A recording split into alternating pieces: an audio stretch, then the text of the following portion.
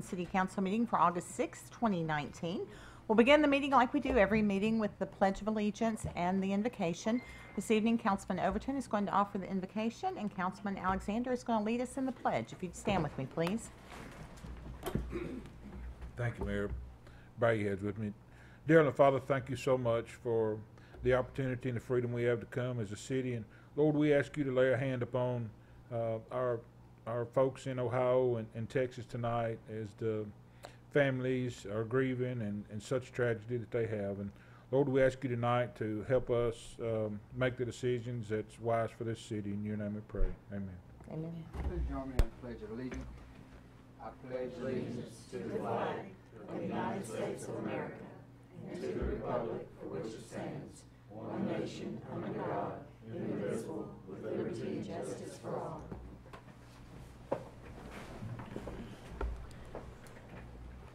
Thank you. Ms. Kittrell, if you would call the roll for us, please. Vice Mayor Camp. Present. Mr. Alexander. Present. Mr. Fan. Here.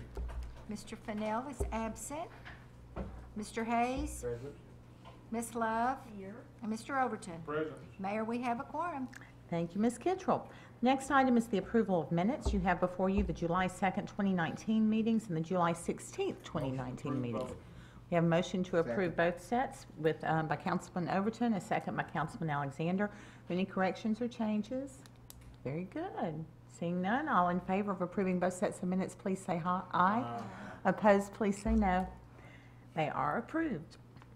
Next is the public recognition on agenda-related items. This is the time of the meeting where people who are here who would like to speak to any item that's on this evening's agenda may come forward and do so. We ask that you introduce yourself, give us your address, and to limit your comments to 5 minutes, please. So and I will mention too, for some of you who may be new here, there is public recognition at the end of the meeting where you can address items that are not on the agenda. But right now, we're going to open public recognition on agenda-related items, and you may come forward at this time. Okay, seeing no one indicating that they wish to speak, I will declare public recognition on agenda-related items closed. Moving now to Mayor's comments. I do have just a few things this evening.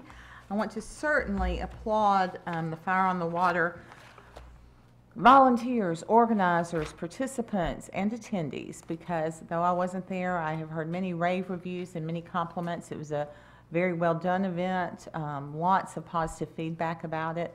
Certainly we had a lot more attendees than we did last year. The music was again great. Everything went well. There were no issues with traffic or in the park or on the lake that we've been made aware of. And so we're just really pleased that the event has grown and it's gone very well, and we look forward to discussing a third year very, very soon. Also, just want to take a moment of personal privilege and say thank you for everybody supporting my nephew at the X Games. That's where I was last weekend. He did very well, and he certainly felt the love from Gallatin, and it was really cool to see ESPN saying, from Gallatin, Tennessee. So I appreciate everyone's support on that. On Fire on the Water, I certainly do want to mention Councilman Overton. I think he was out there for days helping with it. And Mr. Brown, the other department heads who participated, and certainly Jeff Henschel and Kim Baker, and all of the Gallatin Chamber of Commerce people too. Don't want to not mention those names, and I'm sure there are others who probably are due mentioning, so my apologies and sincere thanks to you all. A couple of events coming up. Next Thursday is Third Thursday on Main. The Wanna Beatles is performing, and on the 23rd of August is going to be James Fenton's birthday. And I think that is all under Mayor's comments, and we will move now to the regular agenda. The first item is second reading on ordinance 01907-34. And Councilman Alexander is recognized. Thank you, Mayor. This is ordinance number 01907-34, ordinance waiving tap fees on behalf of Habitat for Humanity. Second reading, I so move. Second. Okay, motion by Councilman Alexander, second by Councilman Overton. Any discussion? This is second reading on ordinance 01907-34. All in favor, please say aye. Aye. Opposed, please say no. It does pass unanimously.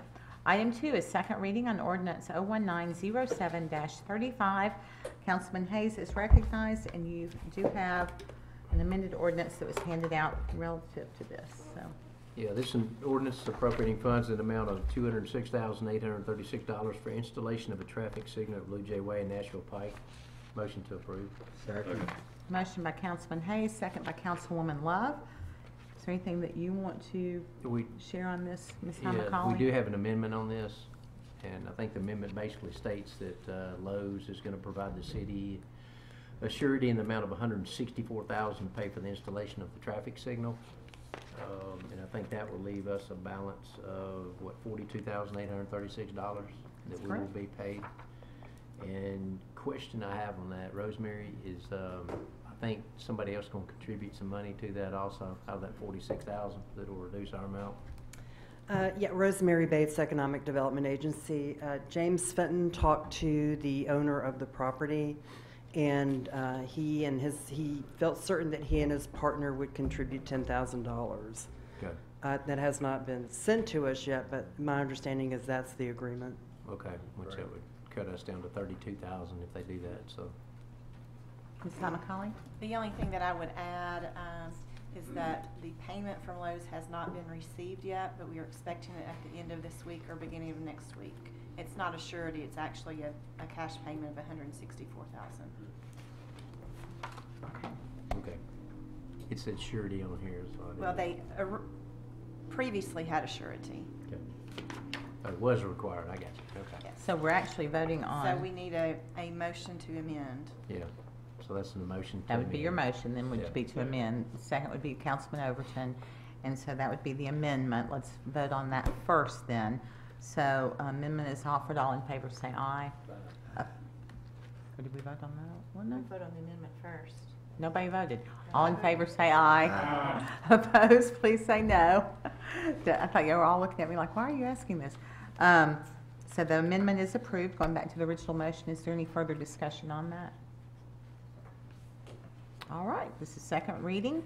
Ordinance 01907-35 as amended. All in, yeah, I have a motion on the original. All in favor say aye. Opposed say no. I don't think I'm gonna get it up, you know what? Oh, he answered that question a few weeks ago, and I don't remember the answer. It'll be a while.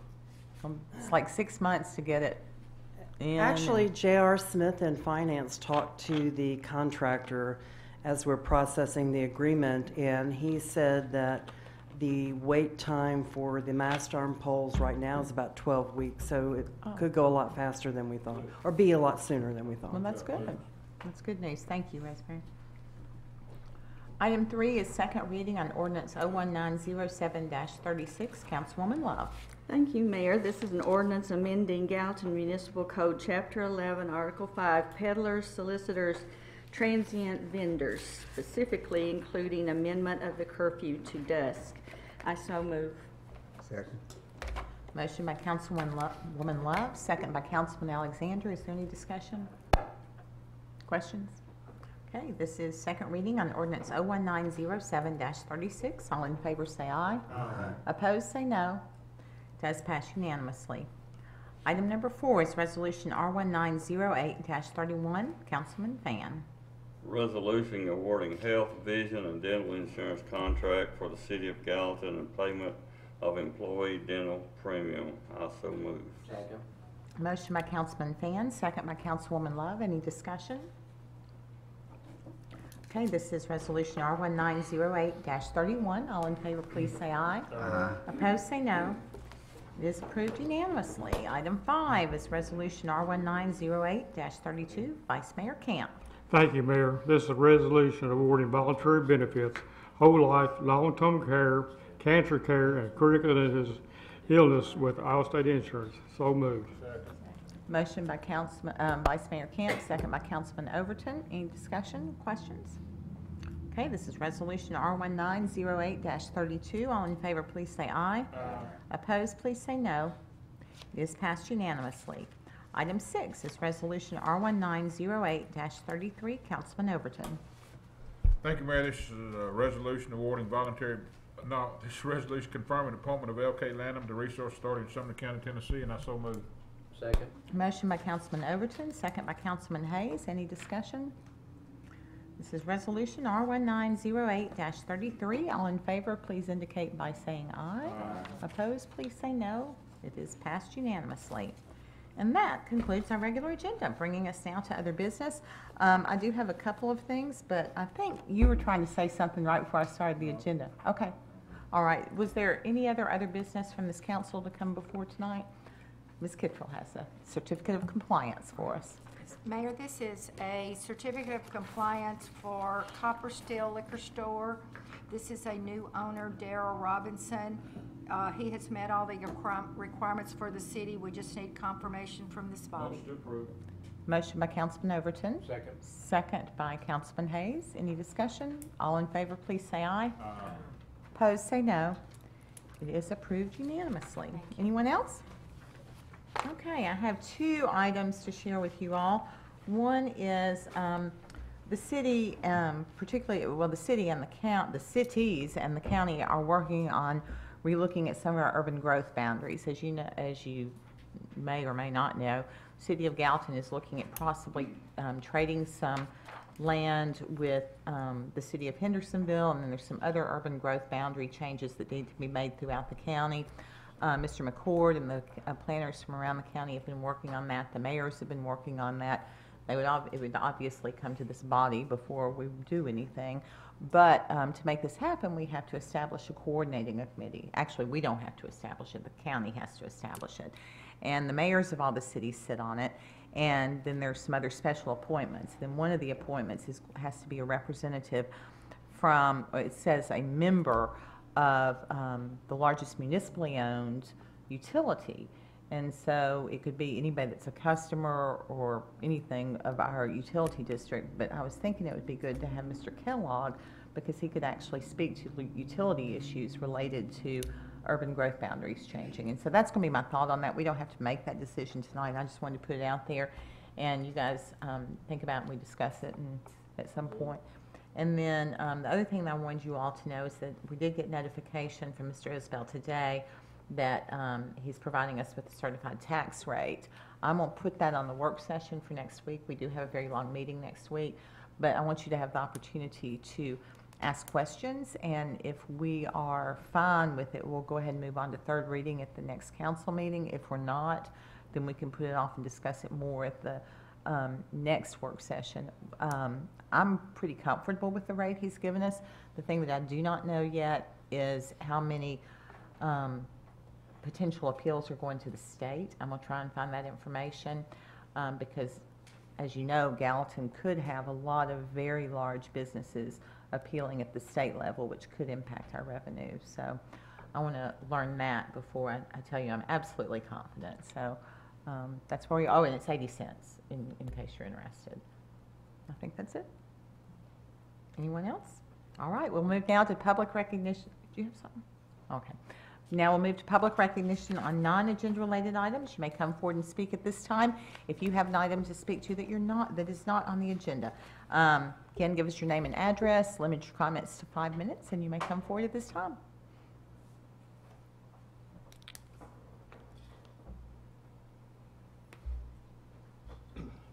Good evening. I'm Frank Marchese, M-A-R-C-H-E-S-E, 589 Harris Lane. I came to the council meeting in June to voice my concerns about the intersection, the island on Harris Lane and Long Hollow. I just,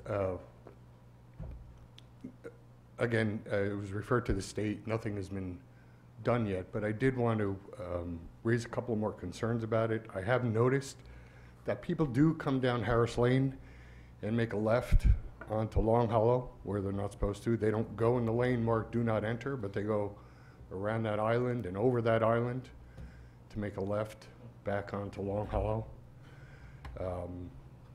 The barrier to the creek is continuing to get damaged by big trucks going through. And also, I was making a right onto Long Hollow the other day, and I just realized that because there was a car coming the other way, if you come west on Long Hollow, that's a passing lane.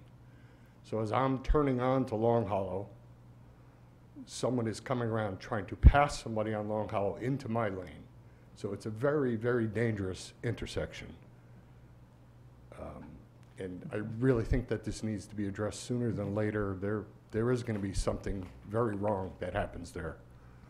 Thank Also, when I was here in June, I did mention my concerns about blasting damage to my home from Southern State doing the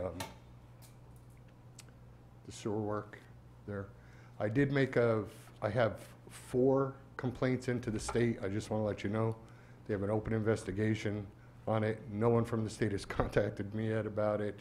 They won't comment on an ongoing investigation. But my home continues to shift, and you can tell because doors can't close anymore where they used to close. I've only been in the house 3 months, and I already have to replace the master bathroom shower because it shifted, and now it's leaking. And I just want to let you know what I'm going through with the state.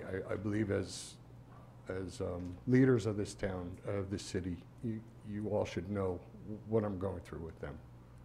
It's not an easy process dealing with the state, and they don't give you any information, but I am making an attempt. And sir, do you live in a new construction house? No, sir. Okay. I live on the only house on that part of Harris Lane. Liberty Creek is going in right next to me between myself and the Romanian church there. So I'm that single house on that length of Harris Lane. I would like to ask you to connect with our fire marshal. I have. And you have? Yes, So ma'am. she is aware. Okay, very good. And then Buck, will you raise your hand? Because that's Buck Dozier in our engineering department. I do want engineering to check on that particular, what did I say? Where did I come up with that? Is he in the- Wow, I don't even know the man that called him that. Buck Rogers. I would like us to look at Long Hollow because that does sound like it should probably be a double yellow line. There was a meeting that happened there this afternoon. Oh, okay, there was a meeting this afternoon, so Very good. hopefully we can at least help with that issue. So, Yes, ma'am. thank you so much. Thank you very much. Thank you. Our pleasure.